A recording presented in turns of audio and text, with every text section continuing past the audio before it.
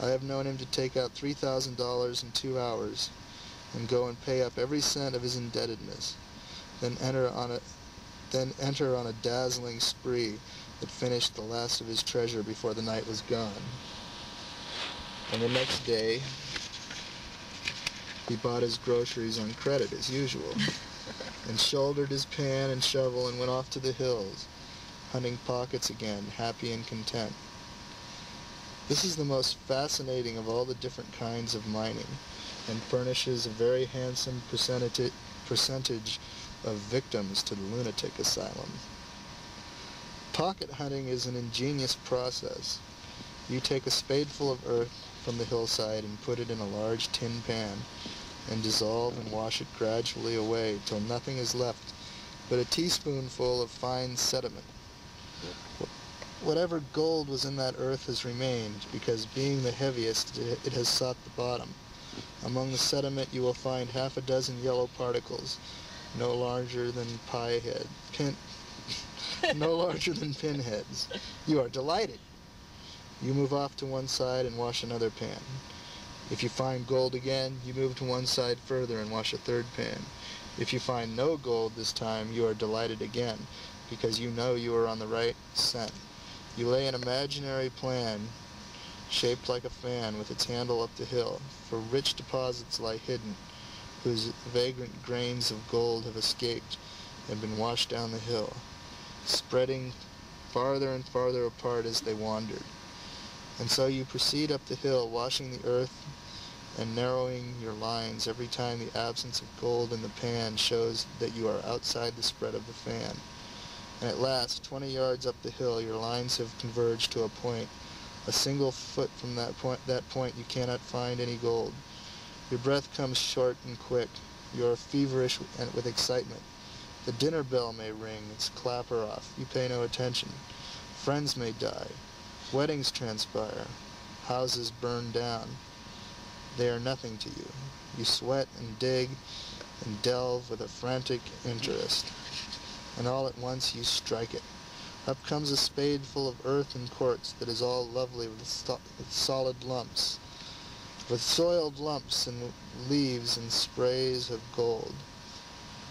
Sometimes that one spadeful is all $500. Sometimes the nest contains $10,000, and it takes you 3 or 4 days to get it all out. Pocket miners tell of one nest that yielded $60,000, and 2 men exhausted it in 2 weeks, and then sold the ground for $10,000 to a party who never got $300 out of it afterward. The hogs are good pocket hunters. All the summer they root around the bushes and turn up 1,000 little piles of dirt, and then the miners long for the rains, for the rains beat upon these little piles and wash them down and expose the gold, possibly right over a pocket. 2 pockets were found in this way by the same man in one day. One had $5,000 in it and the other $8,000. That man could appreciate it, for he hadn't had a cent for about a year. In Tuolumne lived 2 miners who used to go to the neighboring village in the afternoon and return every night with household supplies. Part of the distance they traversed a trail and nearly always sat down to rest on a great boulder that lay beside the path. In the course of 13 years they had worn that boulder tolerably smooth, sitting on it. By and by 2 vagrant Mexicans came along and occupied the seat. They began to amuse themselves by chipping off flakes from the boulder with a sledgehammer. Okay. They examined one of these flakes and found it rich with gold. The boulder paid them $800 afterward.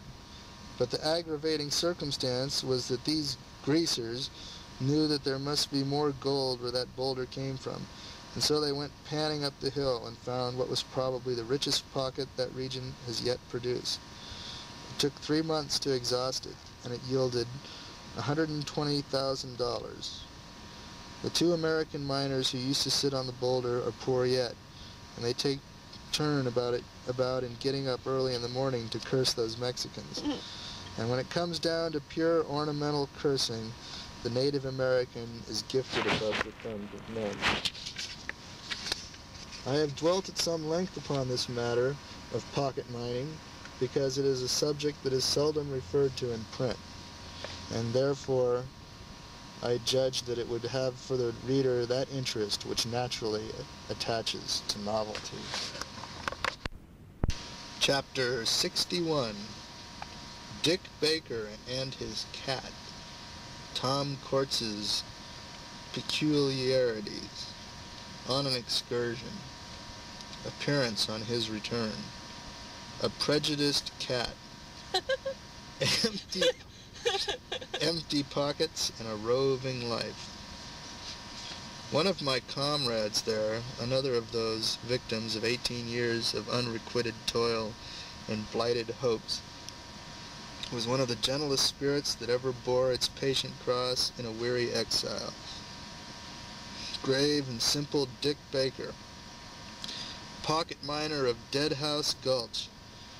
He was 46, gray as a rat, earnest, thoughtful, slenderly educated, sloshily dressed, and clay-soiled, but his heart was finer metal than any gold his shovel ever brought to light, than any, indeed, that ever was mined or minted.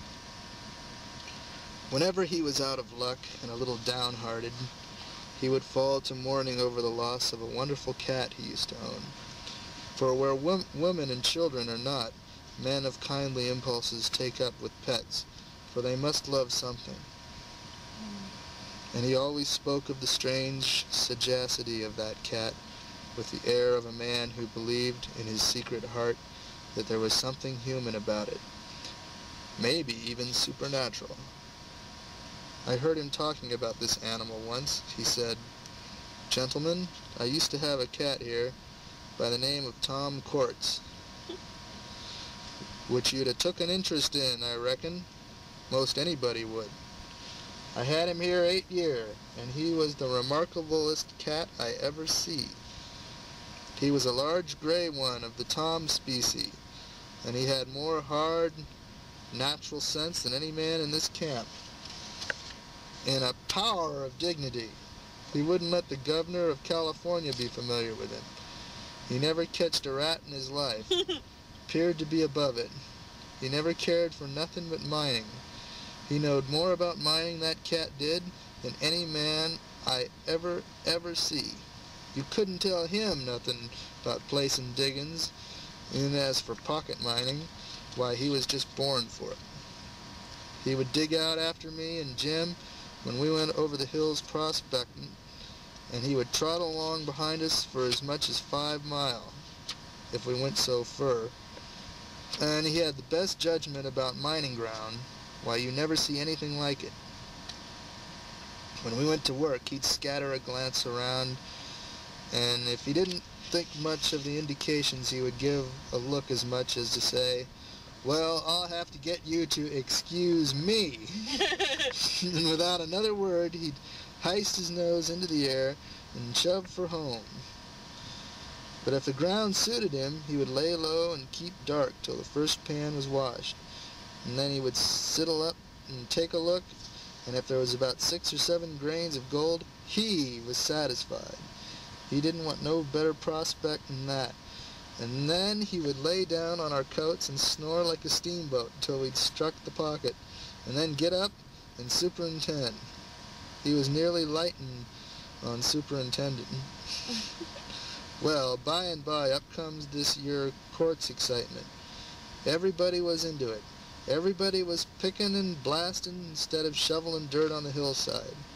Everybody was putting down a shaft instead of scraping the surface. Nothing would do, Jim, but we must tackle the ledges too, and so we did. We commenced putting down a shaft, and Tom Quartz, he began to wonder what in the dickens it was all about. He had never seen any mining like that before, and he was all upset, as you may say. He couldn't come to a right understanding of it no way. It was too many for him. He was down on it too, you bet you. He was down on it powerful, and always appeared to consider it the cussedest foolishness out. But that cat, you know, was always, again, newfangled arrangements. Somehow he never could abide 'em. You know how it is with old habits. But by and by, Tom Quartz began to get over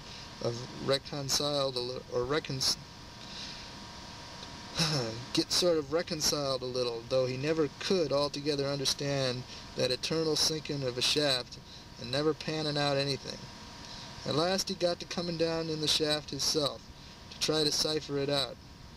And when he'd get the blues and feel kind of scruffy and aggravated and disgusted, knowing as he did that the bills was running up all the time and we weren't making a cent, he would curl up on a gunny sack in the corner and go to sleep. Well, one day when the shaft was down about 8 foot